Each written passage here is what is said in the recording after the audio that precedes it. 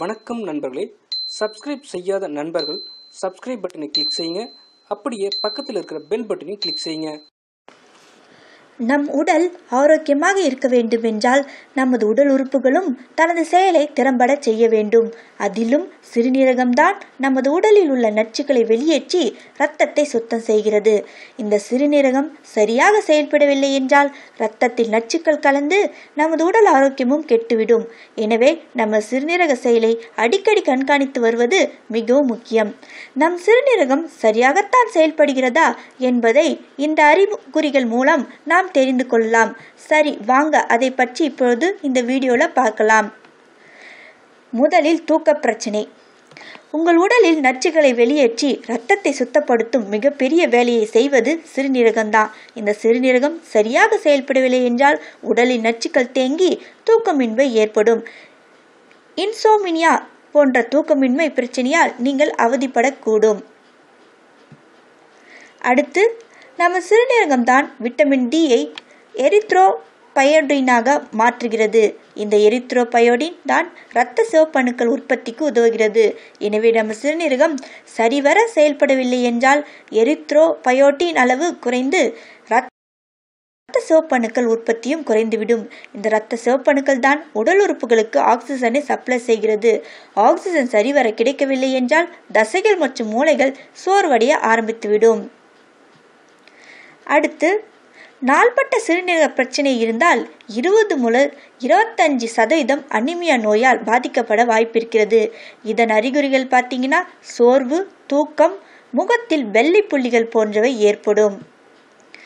அடுத்து, சிறுநீரகம் நமது உடலில் உள்ள நச்சுக்களை நீக்கி இரத்த சிவப்பணுக்களை உற்பத்தி செய்வதோடு உடலுக்கு தேவையான ஊட்டச்சத்துக்கள் மற்றும் தாதுக்களை உறிஞ்சி ஆரோக்கியமான உடலை நமக்கு தருகிறது. எனவே சிறுநீரகம் சரிவர செயல்படவிட்டால் உடலுக்கு தேவையான சத்துக்கள் மற்றும் தாதுக்கள் கிடைக்காமல் சருமத்தில் அரிப்பு மற்றும் வறட்சி ஏற்படும்.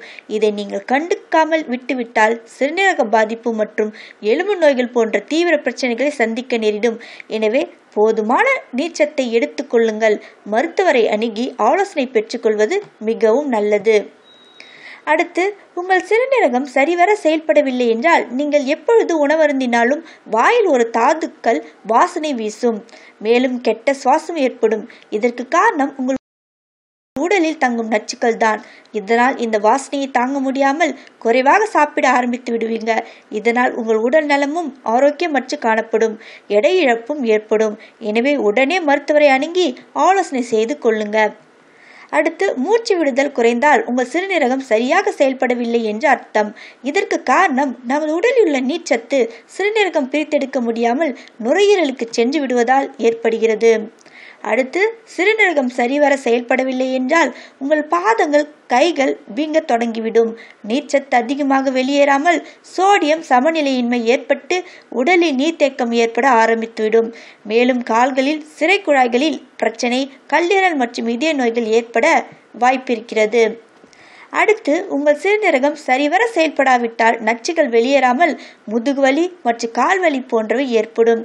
இதை பாலிசிஸ்டிக் கிட்னி டிசீஸ் என்கின்றனர். இந்த வலி அப்படியே தண்டுவடத்தில் தொடங்கி இடுப்பு பகுதி வரை தொடரும். சிறுநீரகம் செயல்படாத சமயத்தில் காய்ச்சல், அடிக்கடி சிறுநீர் கழித்தல், வாந்தி போன்ற பிரச்சனைகள் ஏற்படும். எனவே இதற்கு வலி நிவாரணி மாத்திரைகளை எடுப்பதை தவிர்த்து உடனே மருத்துவரை சந்தியுங்கள். அடுத்து, கண்களை சுற்றியுள்ள பகுதிகளில் வீக்கம் காணப்படும். இதற்கு காரணம் புரோட்டீனை சரிவர சிறுநீரகம் வடிகட்ட முடியாமல் உடல் முழுவதும் பரவிவிடும். எனவே அதிகமான புரோட்டீன் உடலில் தங்குவதால் கண்களை சுற்றி வீக்கம் ஏற்படும். எனவே இதை மருத்துவரை அணுகி இரத்த பரிசோதனை மூலம் சிறுநீரில் உள்ள குளோபுலின் அளவை பரிசோதித்துக் கொள்ளுங்கள். அடுத்து, சிறுநீரக செயலிழப்பால் நமது கழிவு அமைப்புக்கும் இரத்த ஓட்ட அமைப்புக்கும் இடையே ஒரு பெரிய இடையூறு ஏற்படுகிறது. சிறுநீரகத்தில் உள்ள நெப்ரான் இரத்தத்தில் உள்ள நச்சுக்களை வடிகட்டி வெளியேற்றும் வேலையை செய்கிறது. உங்கள் இரத்த குழாய்கள் பாதிப்படைந்து விட்டால் சிறுநீரக நெப்ரானுக்கு போதுமான ஆக்சிஜன் மற்றும் ஊட்டச்சத்துக்கள் செல்லாது. இதனால் சிறுநீரக செயலிழப்பு ஏற்படுகிறது. எனவே உயர் இரத்த அழுத்தமும் சிறுநீரக செயலிழப்பிற்கு காரணமாக அமைகிறது.